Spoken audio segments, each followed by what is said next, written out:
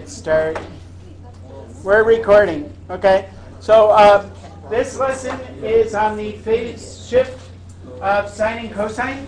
So as I talked about yesterday, sine and cosines are just phase shifts of each other, right? And a phase shift is when you don't have to draw the picture.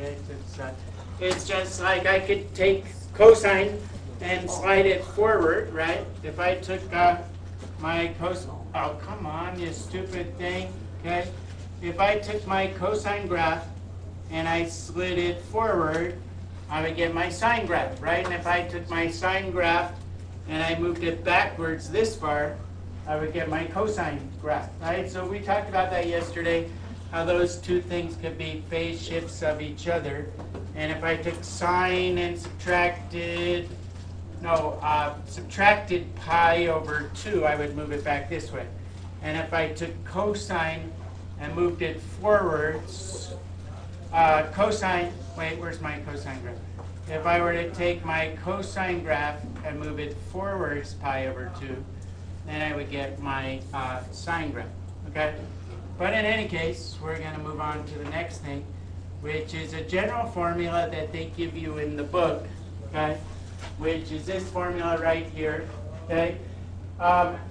And D, I'm not going to worry about D. So just to kind of pinpoint some things, this here is, what's that? What's D? What's D? This was yesterday's, in yesterday's. That's the vertical shift, okay? So that moves it up or down, okay? Vertical shift. A is the amplitude, right? Amplitude. B is, I call this the frequency, but it's not really the frequency. It's how many cycles your function will do in 2 pi radians. It's kind of like how fast it's going, okay? So this is like, I guess we call this the stretch, horizontal, compression or expansion, like how much you squish it, okay? And when I have taught this before, okay, don't write this down because you'll get confused, because this is where I got confused in the last class. When I've written this part before, in the old book, we went y equals a sine, we put the b out here, and then we did x minus c like this, where c is the phase shift. Don't write that down because you'll get confused, okay? But that's kind of how a parabola works, right? And that's basically how this works too, right? If I wanted to shift a parabola, I'd have like y equals x minus 2 squared, and that would be with 2 to the units to the right. This works the same way, except I'm going to get rid of all this stuff, okay? Except in this book, well, I could just go back to here. Write that down if you don't have it, okay? And then except in this book, the phase shift is C divided by B, okay? Because if just to show you why that is, okay? If I were to take this B outside, A sine, and I bring the B outside, times X, this would have to be C over B, right? What's C over, not C over D, C over B. Because if I distributed this through, do you say you get CB over B? And the B's would cancel out, and I get C here, right? And if I distribute this through, I get BX over here. And so C over B is actually your phase shift. I should make that neater, okay? So this C over B, this is equal to, right? This is equal to this if I pulled the B outside, okay? But the reason they do it this way, because it is if you put this in your calculator, you have to include another set of parentheses like this, okay? And then the other set of parentheses make it confusing.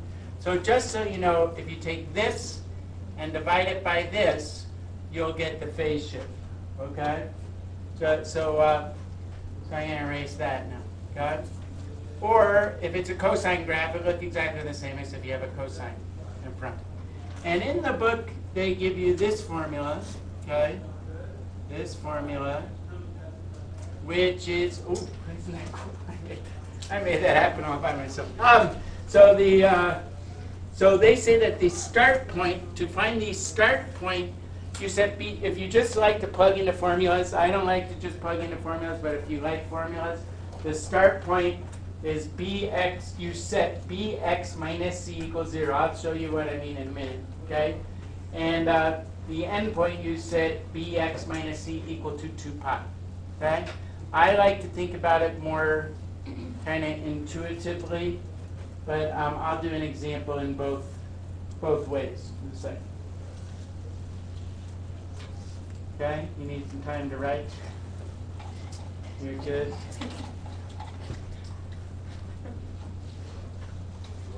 Phase shift is C over, and then you should have enough to sketch pretty much any sine cosine function. Okay, using what you already know, like how you find the amplitude and how you find the vertical shift.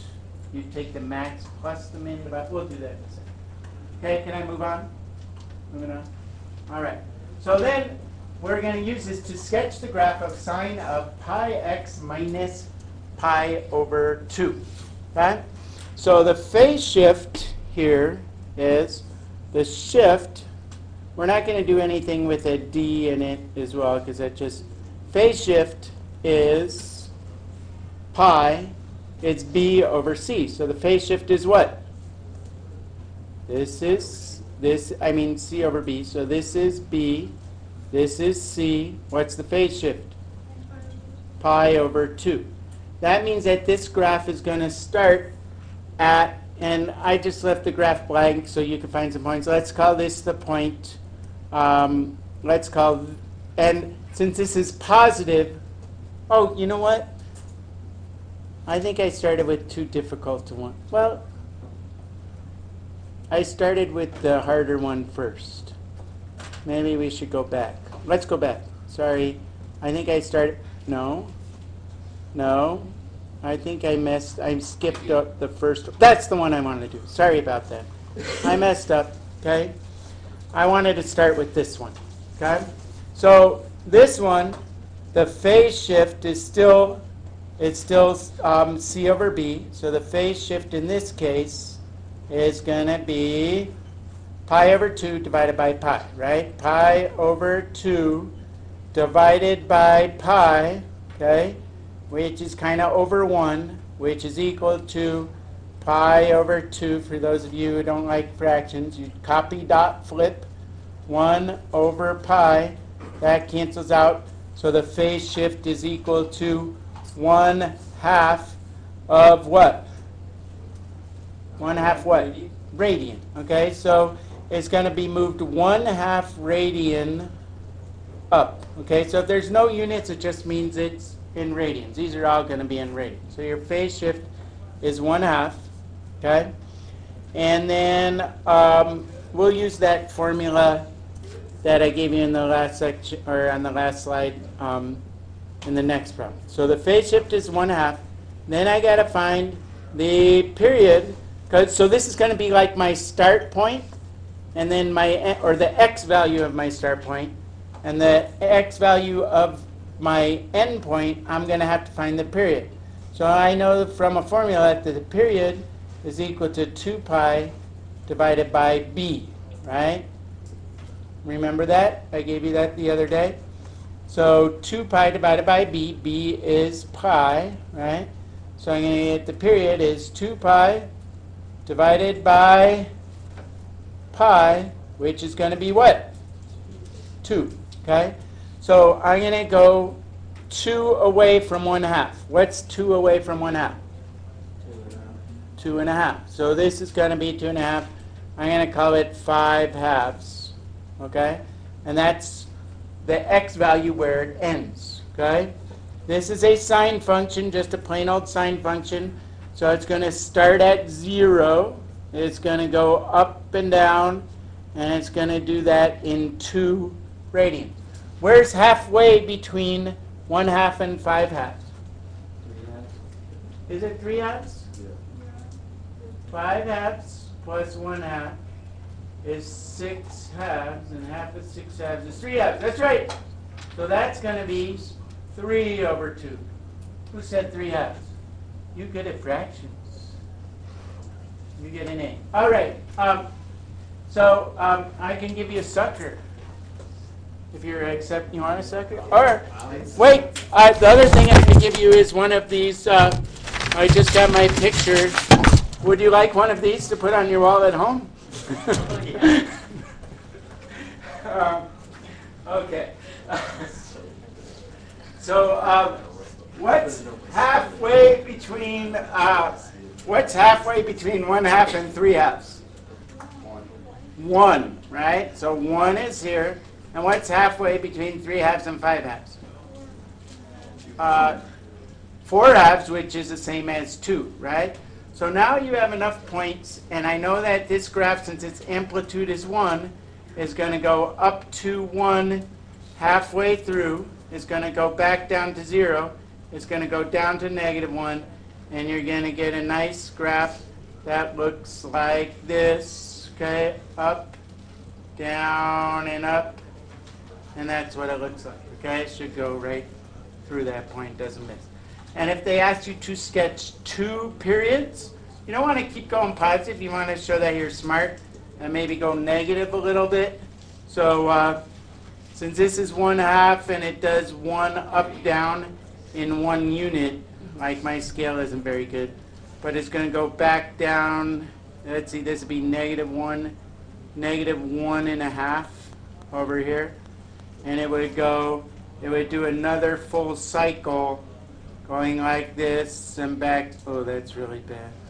It'd go down like this and then up and back down like that. Okay? Not that bad, right? Is that bad? Is that bad, Evan? It's good. How's your sandwich? Good? Good.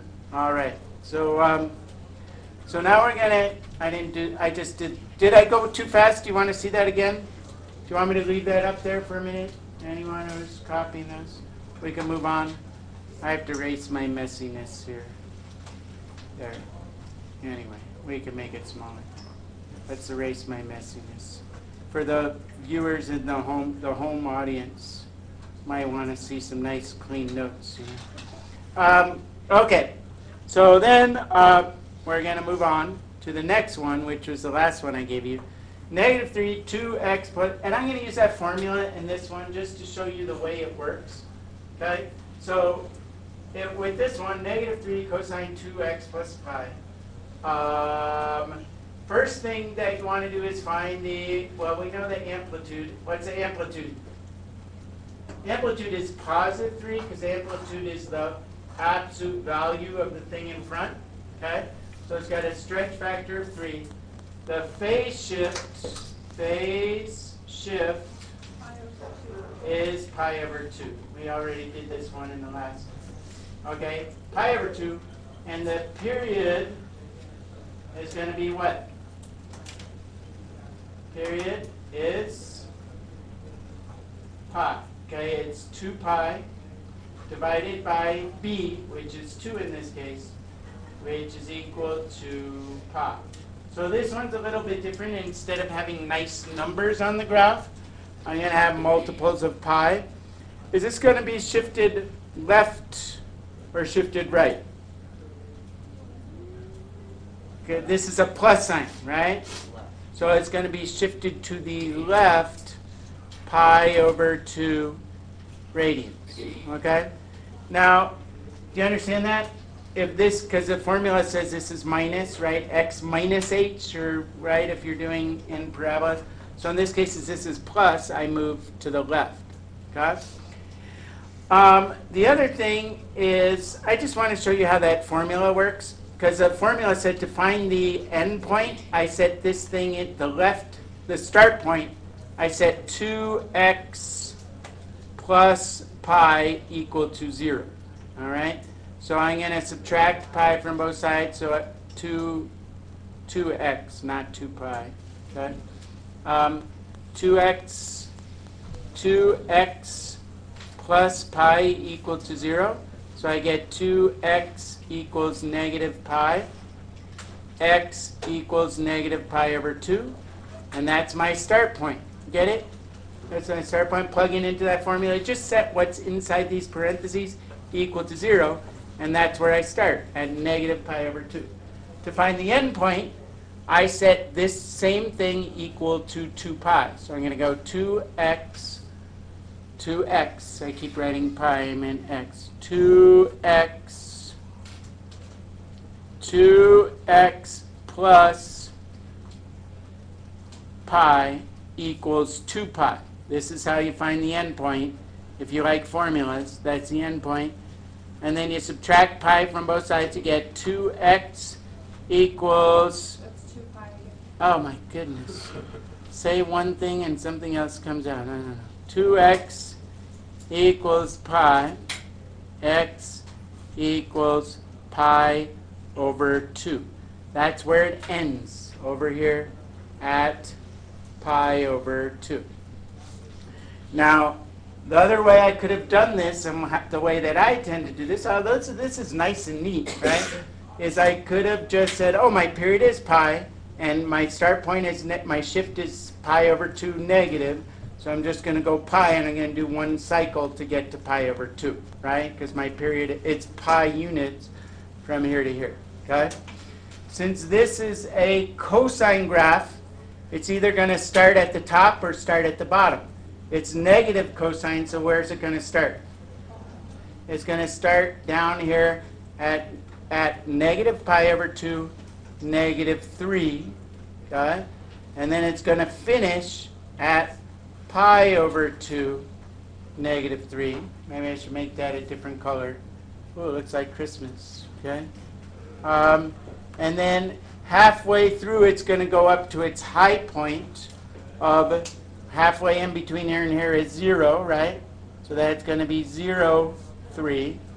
And then halfway in between there and there, what would be those points? Just that'd be negative pi over 4 and positive pi over 4, okay? And then so it's going to go through here and through here and through here, and it's going to be an upside down cosine graph that's going to go up like that, down, and boom. Okay? And then if you want to let compute do a couple more cycles, you could come over here to another pi, which would be 3 pi over 2, right?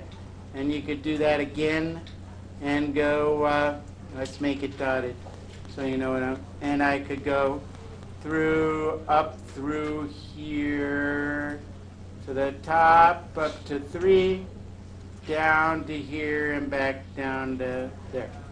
Okay? Not so hard, right? Is that hard? Get it? Okay? Questions? You want me to leave that on for a minute? Leave it up for a minute while you ruminate on that? Ruminate. Okay. Move on? Can I move on? Connor said yes. Okay, I'm going to move on.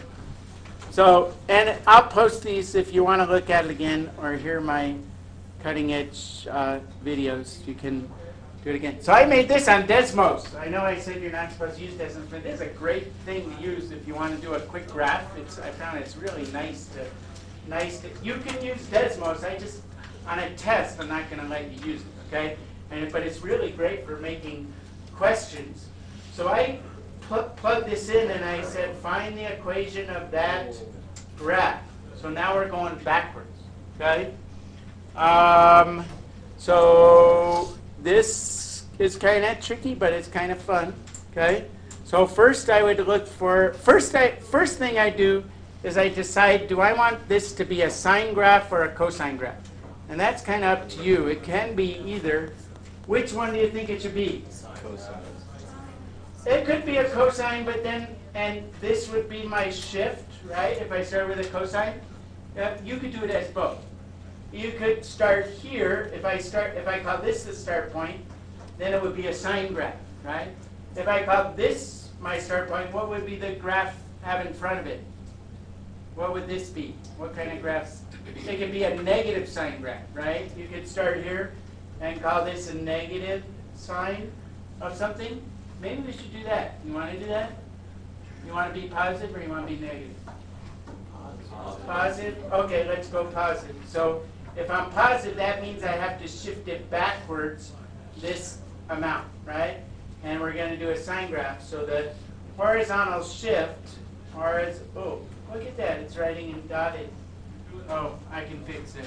Okay. So the horizontal shift is going to be what?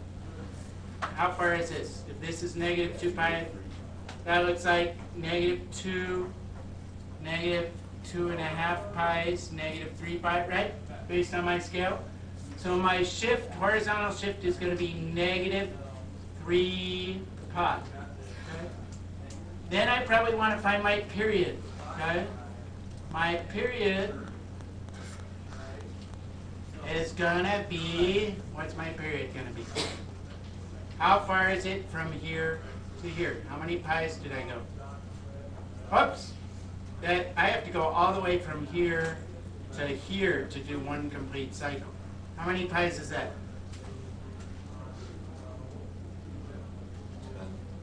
It's 10, right? Because this is negative 3 to 2. So negative 3 to 2 is halfway, so that's 5 pi. So all the way is going to be 10 pi, so that's the period. Okay? Period is 10 pi. Then what I want to do is find b, because b is what goes into the equation. So how do I find b given the period? How to find b given the period? Yeah, so b is equal to 2 pi divided by the period. Okay? So b is equal to, in this case, 2 pi divided by 10 pi, which is what? 1/5. Very good. Cassie, you want one of my pictures? No. Okay. So it's 1/5. And so now I want, oh, and I also need the amplitude. That's easy. What's the amplitude? 4. The amplitude, right, it goes up to 4 and down to negative 4. So the amplitude is 4. We're modeling this as a positive sine function, but I need, so in my equation, which is y equals, so far we have 4. We decided it's sine, in parentheses, I have b, which is 1/5 x plus, because I'm going backwards, right? The phase shift is backwards. But I need to have, I need to find out, what I need is c divided by b, right? C divided by b. And I know that c is,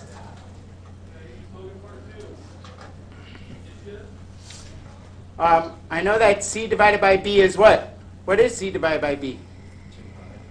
It's my phase shift, which is negative 3, well, we'll just call it 3 pi, right?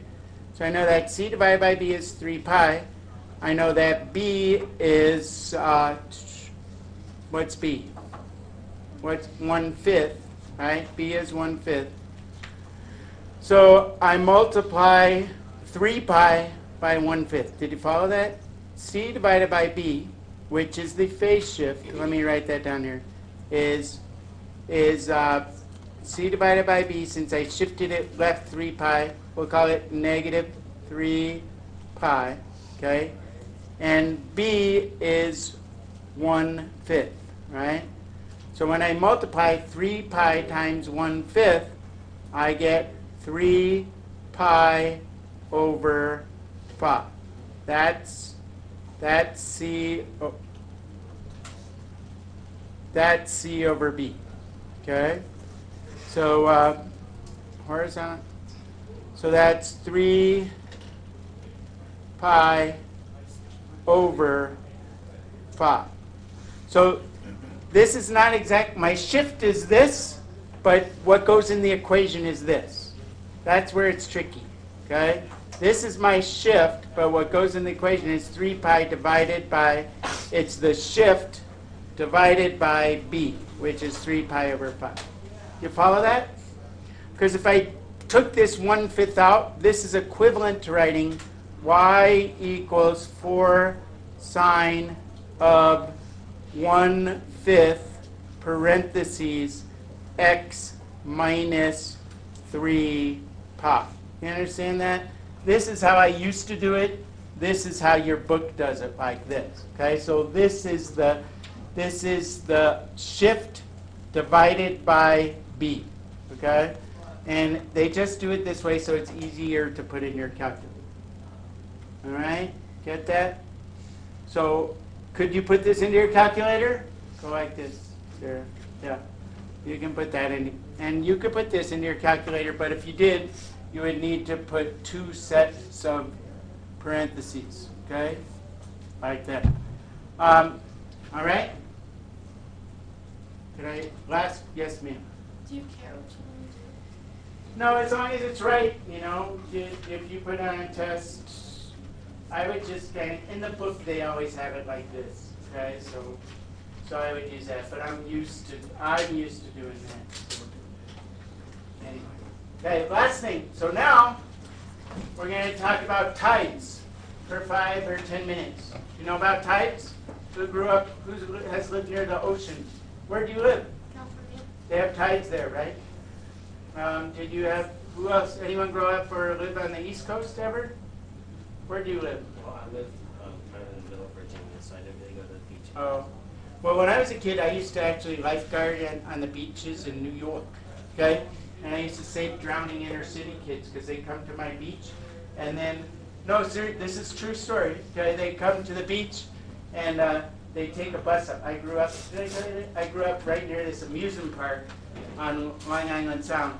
And people would take the bus up from the inner city, and all these kids would come and they go, oh, look, there's these rafts out here, and we're going to bob. They didn't know how to swim, and they'd bob out to the rafts, you know, and then, like it was just up to their neck, but then they'd kind of hang out on the raft for a few hours or something and get a suntan, and then they'd jump back in and figure they could bob back in, but the tides came in, and then it was over their head, and then they start drowning. So I would row around in my little rowboat. Like, so one day I saved like 5 people on this. I was a hero, you know, and I got all the medals and everything. No. So, but really that happens. So back east there's tides, and in California there's tides, and anywhere there's an ocean there's tides. And tides are typically on a 12-hour cycle. Okay, and I stole this from the book. That's okay, but they want you to model this. So throughout the day, the depth of the water at the end of the dock varies with the tides. The table shows the direction. Use a trigonometric function to model the data. Okay? Let t, time t equals 0, see when you start. So what I'm going to do is draw a graph like this. Okay? I am going to kind of start with my first point, which is midnight. So at midnight, the depth of the water is 3.4 feet, okay? Because what you're trying to figure out is when it is, you're trying to figure out a boat needs at least 10 feet to moor. That means like putting the boat in the dock. During what times in the evening can it safely dock, okay? So it looks like the high point is where? Where's the high point? 4 a.m. So if this is midnight, 4 a.m. is 4 hours later, right? So up here, you're at 4,11.3, right? Then where does it appear that the low point is at? 10 a.m. At 10 a.m., it goes down to a low point, okay, which is 0.1. So I'm going to put a little point there, okay?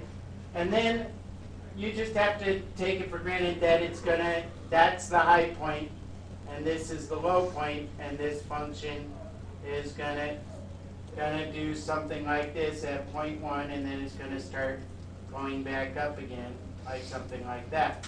Okay? So you can model this with a sine function, and it's kind of fun because a boat needs 10 feet of water to dock. Throughout the day, the depth of the water, blah, blah, blah, blah, blah. So first thing you probably want to do is find the amplitude, okay? How could I find the amplitude? High point minus the low point. So the amplitude is going to be 11.3 minus 0.1 divided by 2, which is 11.2 divided by 2, which is 5.6.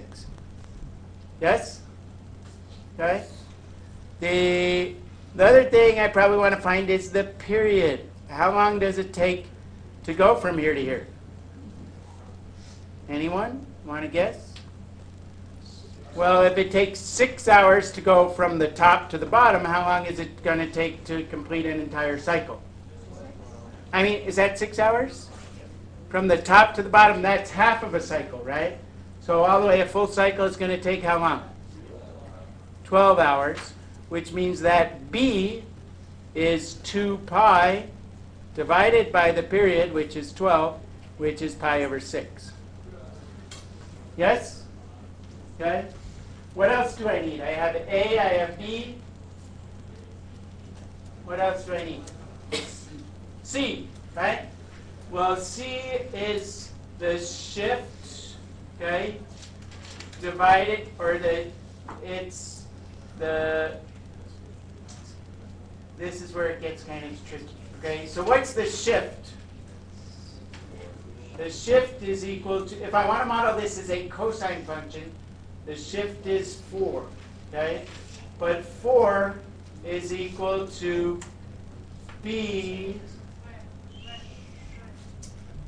C divided by B, sorry, okay? 4 is equal to C divided by B, right? Is that right? C divided by B. And so, but in the equation, I want C. So what I'm going to do is I'm going to multiply through by B, which is pi over 6. And 4 times pi over 6 makes about 2 point something. I don't know what it is, like 2.1 or something like that. And so that's what goes in your equation. Real quick, I'm going to write y equals, I call this amplitude, we did the amplitude, 5.6, cosine of the frequency pi over, or b, which is pi over 6, x. I'm shifting it forward, so it's going to be minus c, okay? And that's going to be 4 pi over 6. But it's also shifted up. I forgot one thing. I know it's getting really complicated. Okay? It's also shifted up, and it shifted up. This is the very last problem in your homework. You can look at the example, but it shifted up 11.3 plus 0.1 divided by 2, because that's how you find the middle point. Okay, so 11.1 plus, so the shift D is equal to 11.3 plus 0.1 divided by 2, which is 5.7. So that's going to get either tacked on at the front or the back. And then if you graph that, you should get this equation. You have to set up your window correctly. And then the last thing they want to know, when will the boat be safe to go in? So what you're supposed to do is graph the line y equals 10, and the boat's going to be safe to go in here and here, which corresponds to some hours on the time. So that's where you plug it into your graphing calculator and see what it looks like. That's a really complicated problem. And I'm sorry I talked at you all period, but I don't know what else. You got to deliver instruction. Okay? And your homework, whoops, Your homework is on Schoology, but I made it right there. There you go. You can write it down if you want. It said it's on Schoology. Okay? Yippee.